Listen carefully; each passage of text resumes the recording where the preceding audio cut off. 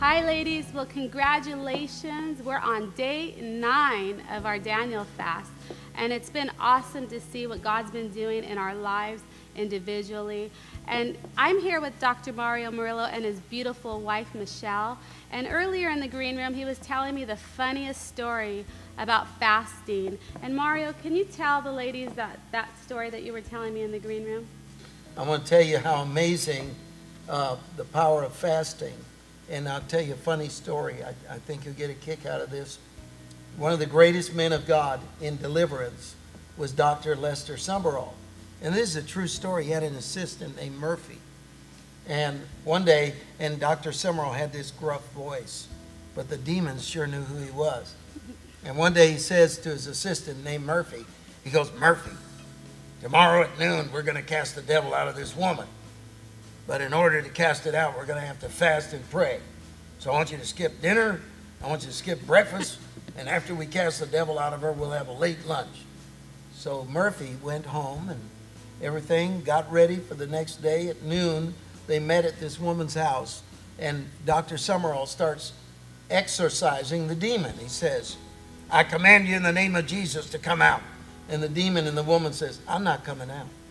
He said, "You have to come out." She said, "I'm not coming out." He said, "I know you're the kind of devil that doesn't come out except through fasting and prayer. And Murphy and I, we fasted and prayed. So you have to come out." And the demon goes, "Murphy ate." And then all of a sudden, Dr. Summerall looks at Murphy and he said, "Murphy, did you eat?" And he said, "Pastor, I was so hungry. I had a piece of toast and an egg this morning." Well, it is hilarious to think that the powers of darkness fully are aware of what you ladies are doing. Right. And the power of it is so great. And I know you're going to cross that finish line and you're going to get the blessing that you're seeking from God. Oh, it's funny because about now they're probably getting a little weak and a little tempted to cheat a little bit on the fast. So I hope that encouraged you, ladies. Don't cheat, don't break your fast, because how many of you know that the demons in hell will know that you broke your fast? And we want to be women of power. We want to be women that have the power and strength to see miracles take place among us. And we're on day 9. Wow. We're on day 9, and we have quite a few days left. And today, guess what our challenge is? Every day they have a challenge of the day. And today's challenge is to give a Pentecostal handshake. Oh, amen. Amen. What happened to those Pentecostal handshakes? Oh, I know. They went away. But, yeah, I remember We're bringing those. them back. Yeah. So I just want to encourage you ladies, take time to get in that prayer closet, because I know the devil would try and do everything he can to stop you.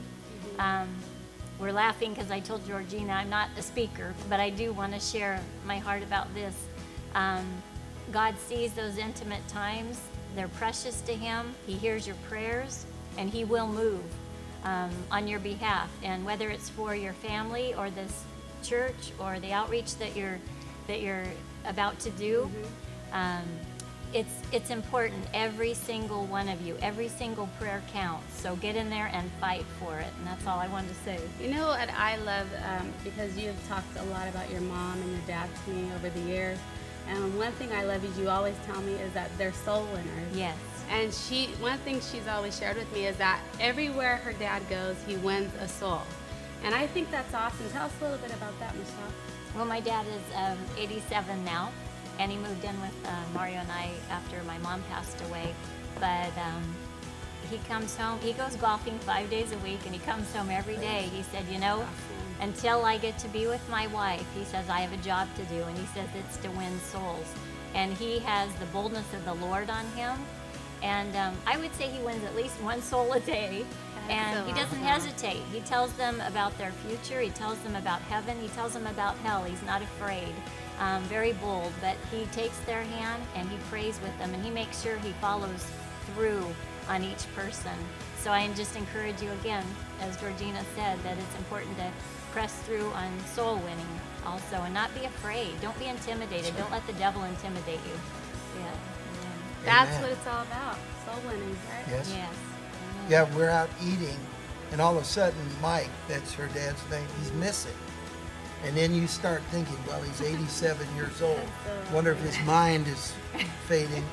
But he'll be off in the corner leading the manager of the restaurant to the Lord, praying with him right there. Yeah. He's very convicting to me, you know. And we love him. We love him a lot. So ladies, I encourage you, let's continue on this fast. We also have our Friday night prayer meetings taking place, and we've called them the Great Escape because as women, it's so hard to find that quiet place to pray because we have babies and a lot of distractions at home. And so we wanted to provide an avenue for women to come out and also to come corporately and pray corporately here in our sanctuary. And so Friday night from 10 to 12, join us, all of us women here, as sisters in Christ, and we're going to be believing God to break chains. We're going to be believing for those unsafe family members that you have been believing for a long time. We're in our sanctuary now, and all these names over here, Mario, are names of people our members wrote there. People, salvations that they're believing Praise for the Lord. within their families. And so how many of you know we have a lot to pray about? And so on Friday night, we're going to be laying hands on that wall.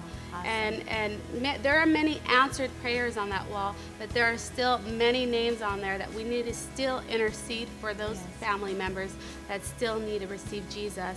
And so I encourage you, continue on. When you get weak, use this fasting forum. Log on, watch the blog of the day. You could read your scripture. You can even type in there and begin to talk to your sisters and get encouragement from one another. Let's take advantage of that. And also give your Pentecostal today. When I was at the Mother Church, when I was about 19 years old, there was a sister in the church, and she was a widow. And every Sunday she would give me, not every Sunday, but every Sunday she was there. She was elderly, so she was there about every other week. And she would give me a Pentecostal handshake. And this, you know how many hundreds of dollars she would give me?